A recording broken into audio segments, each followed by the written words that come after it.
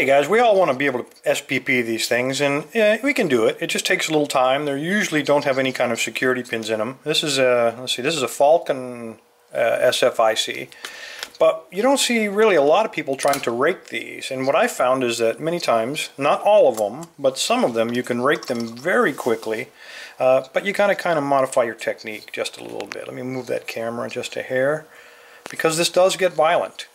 I like to use bottom of the keyway when I'm raking, that way it doesn't interfere with the top of the keyway tension wrench. Now traditionally you put it in there and kind of very gently rake, but what I found is that on these locks that doesn't really work very well.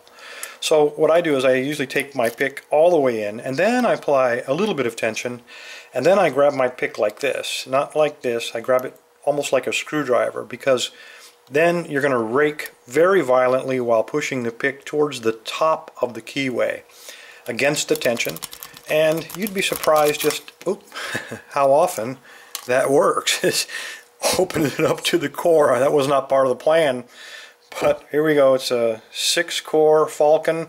We just raked it in just a few rakes to control. Now I'll be honest, I just got lucky. That doesn't often happen to control. Usually it just comes open. But of course, if we've got it to control,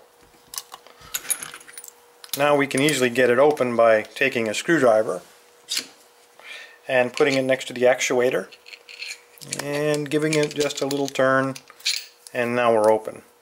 Again, I have to tell you, I was lucky. Doesn't happen very often to get it to control, but raking it open does happen very, very frequently with many, particularly the 6-pin cores. A little bit rarer, a little bit more difficult with the 7-pinners, but believe me, it's still absolutely possible, and it happens that fast. Anyway, thank you for your time. Everybody stay safe, stay legal, and enjoy the video.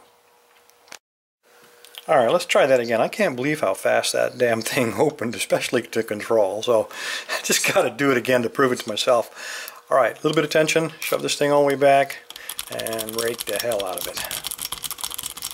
Lightning's not going to strike twice, I can already tell.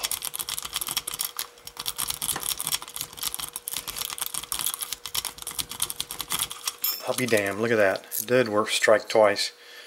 That one must be really vulnerable to raking to control, obviously. Alright, anyway, it does work.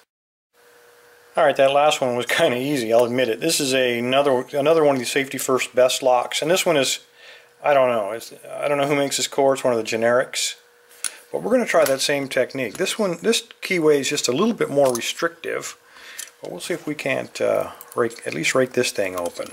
As I said, they usually come open rather than to control. Alright, in, rake the shit out of it, and there we go again, fellas. Excuse me, I'm going to go buy a lottery ticket. I'll be right back. Alright fellas, I'm having trouble believing how lucky I've been this morning, so I've grabbed yet a third best lock. This one has another core.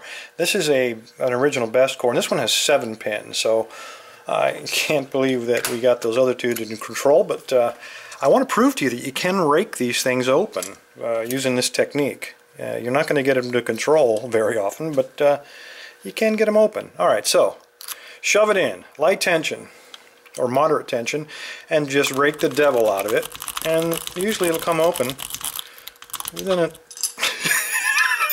son of a bitch, or the core will come out, as you see here. So I guess what we're proving with this rough raking technique, 100% of the sample size says that it is impossible to rake a best or SFIC open, but it is absolutely possible to rake one to control every single time. So there you go. Thanks for your time.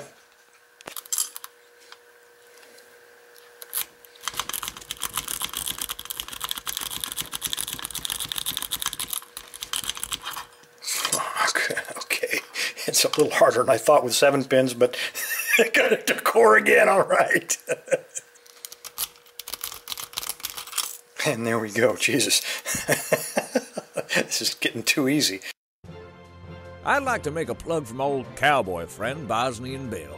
He and I go way back to our time in Texas when we were rustling together and moving cattle into Mexico. Now, I admit his constant drinking, drugging, and chasing women ended him up in jail many times, and eventually prison for a short while, but he seems to be a changed man now. I heard about some things that happened to him in there, but at least it mellowed him out and taught him how to pick locks. Anyway, this lockpicking stuff seems to mean a lot to him, and I'd consider it a personal favor if you'd just subscribe to his piddly-ass little channel and listen to him talk himself to death. He works hard for you folks, and new subscribers always seem to keep him spun up. Anyway, thanks for listening, and I hope to see you commenting there. Hopefully in a good way.